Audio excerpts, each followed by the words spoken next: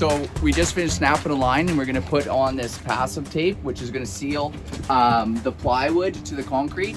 So on a house, this area right here is a really leaky spot in the house. What happens when you end up getting your blower door test on the house, it ends up getting sucked under your plate. And when that happens, it'll bring in moisture and that's where you can have rot and stuff. So we're gonna seal that up with this product here, which is a passive tape. PassivSeal.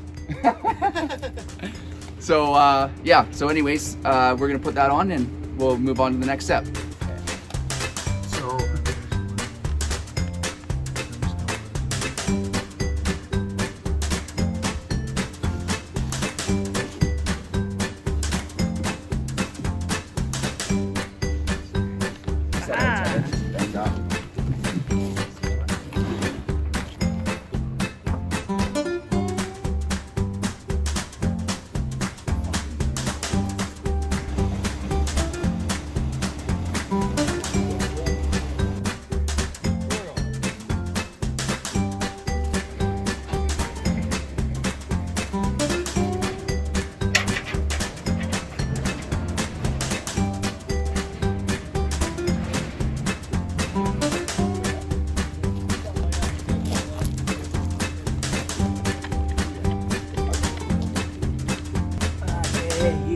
So on this house, we're using this passive tape for around the windows. We're gonna use it down the sides, along the top. We gotta make sure that this bottom's opened up and that if there is any water that gets trapped under the sill, that it's got the option to come out here and then run down this face here. So this is passive tape.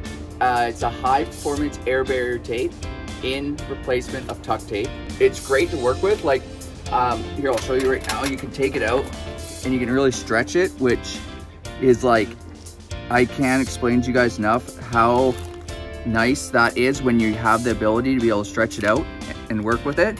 Like that teared, but like we're on the end, but it's so nice when you be able to go like around a corner or whatever, and it has the ability to stretch, because so often we're trying to do this origami and the pieces are just, you know, you get a little bit more length out of the piece and you're doing less laps, which saves you time and also makes it a lot easier. Air bubble.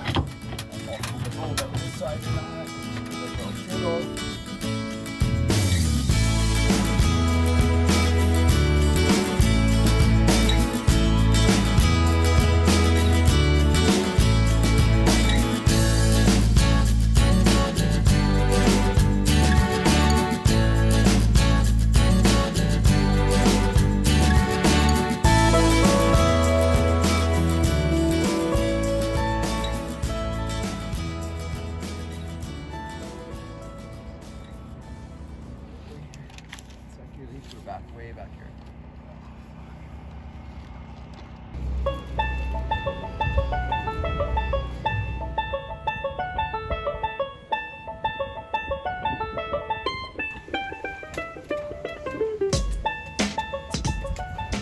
So down at the bottom here, we ended up putting that PassivSeal that we have earlier in the video. On the garage side, we don't have it. The reason why is because right here, I don't know if you can see, but this turns the wall here, and then our air barrier goes along the length of the garage. It's not as pertinent that it's airtight because the air pressure from the HRV or the bathroom fans aren't going to be trying to pull air through the wall and start infiltrating the house with moisture. Yeah, so we ended it here. And it actually ties into the side of the garage wall and then goes along the front of the face of the house and all the way around the outside. So our air barrier on the exterior of the house actually comes through this garage wall and ties in and goes right across the front of the house, because you have to have this continuous line all the way around the house. And that's really important that you don't lose connection. So when we're detailing that, you have to kind of think a couple of steps ahead as you're going through the build to make sure that you're not getting out of sequence. So sometimes you're putting like little pieces of material in just so that you can tie that in later on. So yeah.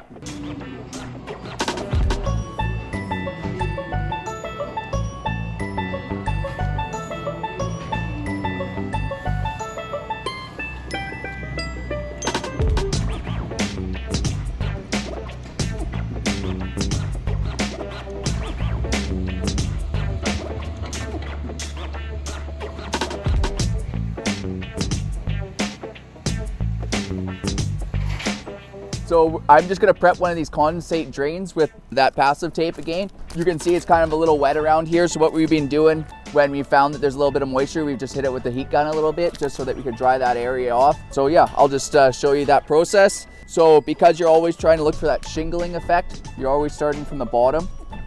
So we put this bottom piece on first.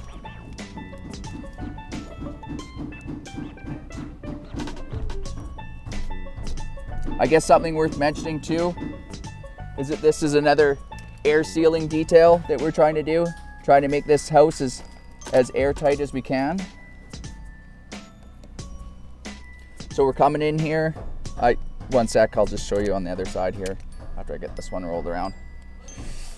So we're just taking a piece about 2-3 inches long.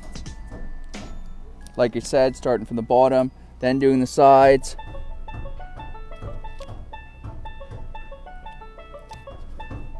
Oops. This stuff is quite nice to work with because it's so flexible. You can see you can just move it around, stretch it.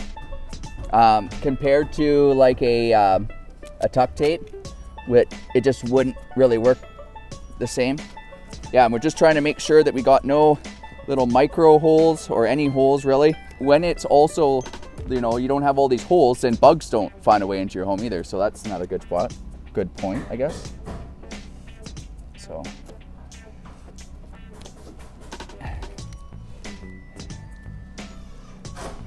This tape is not the same price as tuck tape, so that's something to take into consideration.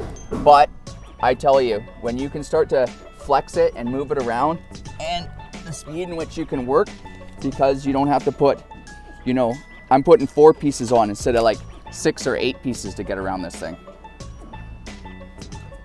And knowing that it's got some flexibility and that it sticks well, that it will last a substantial amount of time compared to a tuck tape that, you know, it might end up peeling off a lot sooner than you'd hope.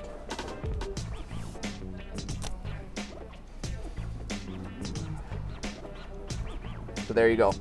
There's the prep of the condensate drains.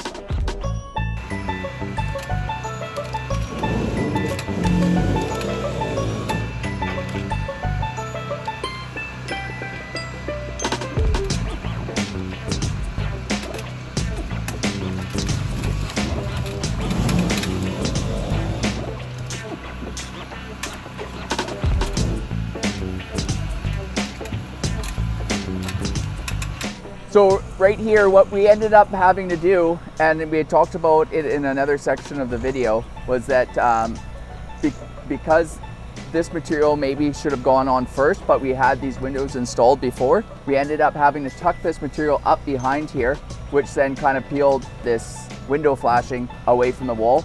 So to keep that nice and airtight, we ended up putting another piece of passive tape to seal that in and make sure it wasn't flopping around. It does look like the lap is wrong, but we've actually have this piece under here, so this is actually just an air tightness detail. So yeah, anyways, just pointing that out, and yeah, we're just gonna continue along here and shoot as things come up that I feel are important.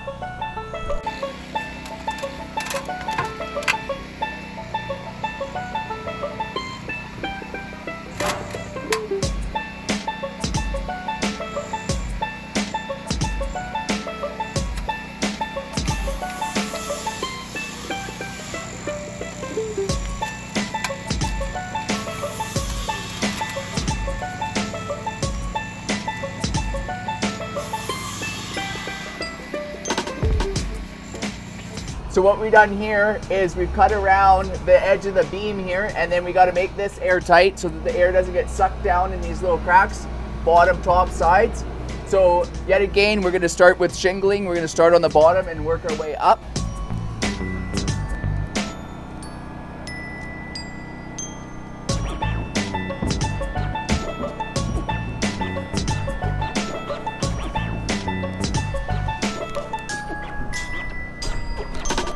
And when you're cutting this, you want to cut it just a little bit off the corner so that the material can pull around, because it can stretch a little bit. And then if you want to come around to the other side, we can show that. Same thing, but Come on. Sometimes what takes the longest is just getting the backer off the damn tape.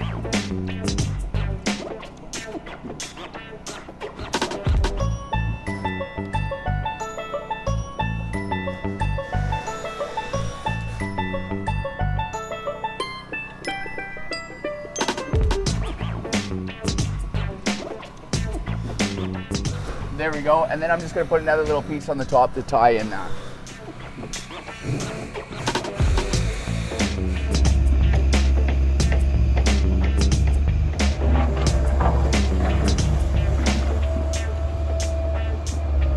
So I'm just going to go through the house and kind of show you some spots that we use the passive tape on the interior of the house. So we've used it around hose bibs on the inside of the building.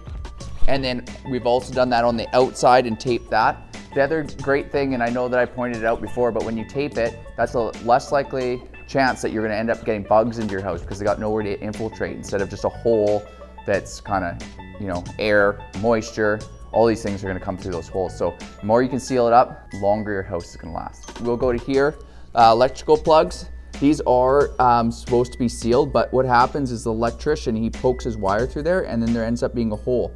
On the video of Roberta Ranch, we ended up getting aero barrier to come in, and you can actually, I think we got a video of showing inside the plug where you can see that the wire, where it comes through at the very back, there's air getting through there. So on this place, we've decided to tape all the plugs that are gonna be part of our secondary air barrier, because we're gonna have our exterior air barrier, and then we're gonna have our insulation in our wall, then we're gonna have our inside air barrier, which is also acting as a vapor barrier. Exterior air barrier is actually vapor open, so the moisture can travel through that, which is good because you have to have that moisture be able to get out if it ever does get in. We've done all the wires kind of coming through the tops of the walls there too, and then what we've done is we've ended up spray foaming those holes from the bottom for extra assurance, because what I've heard is that if you just spray foam it, over time that spray foam will kind of deteriorate or shrink up and then doesn't fill that hole as best you can. So the spray foam is more like a secondary helping part of it compared to what we're completely relying on. And there's nothing wrong with having a little bit of extra protection to try and keep that building as airtight, bug tight, moisture tight.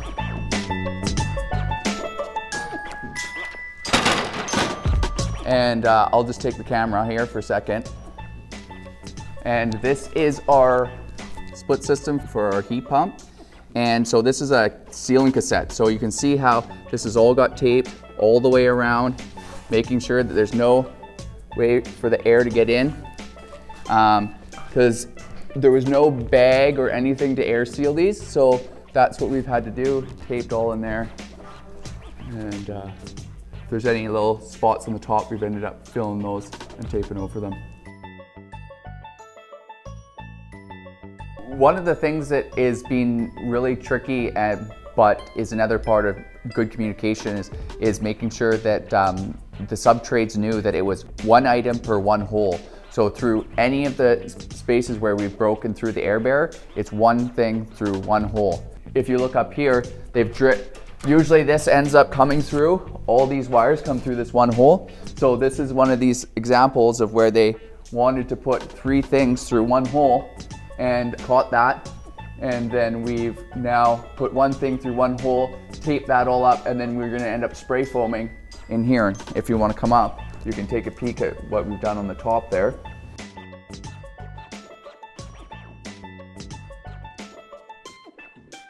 And this is for this split system. So this is gonna be a wall unit. So this is where the split system heat pump's gonna be. This is gonna be where the wall cassette. So the wall cassette's gonna be here. This right here is the condensate line, and this right here is the other condensate line for the one in the living room.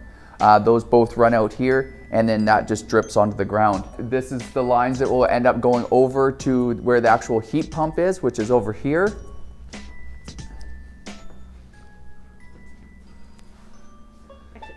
So this is where all of the line sets go out, and you can see here, down here, usually this comes out in like like see how this is all put together? That comes through the wall, but we've got them to split that all apart.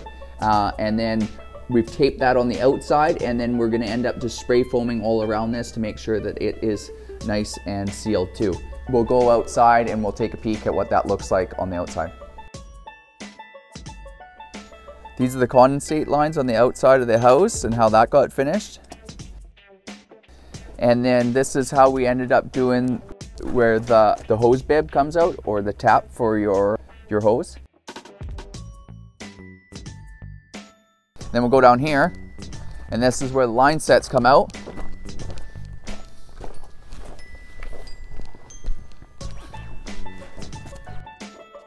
This is the wire for the heat pump, and then these are the line sets and the power to go back inside. There's still more of the air sealing to do, but we started on this side of the house and we're working our way through. And we have all of our rough-in done to this point. What other things that we're sharing at this point? Yeah, so on to the next step of the process, and thank you very much.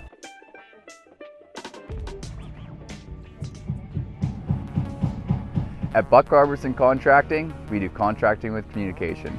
So if you'd like your house built with communication, call us today.